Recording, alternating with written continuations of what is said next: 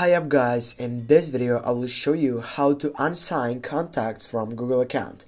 Firstly, what you need to do, simply you need to get up into your settings on your phone, and when you get up into that section you need to get up to the main point, and here you need to find out for applications, and then you need to choose the second selection, manage applications, and on the search box you need to type for Gmail or just mail.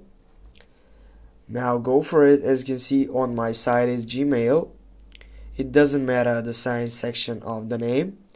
Now what you need to do here, as you can see, if you go on app permissions, here you're gonna find out the second selection, which is contacts.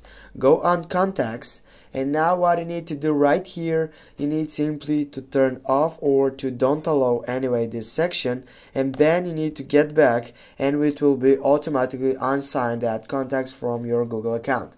Thanks for watching. Don't forget to hit that like and share the video. See you soon guys.